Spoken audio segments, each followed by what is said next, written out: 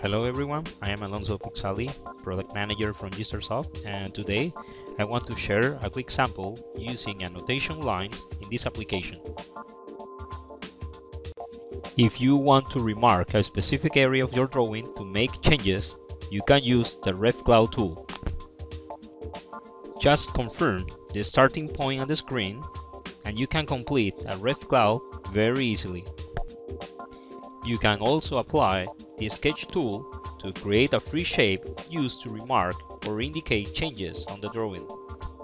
You can also use the Smart Pen tool to create a circle or arc shape according to our gesture trajectory.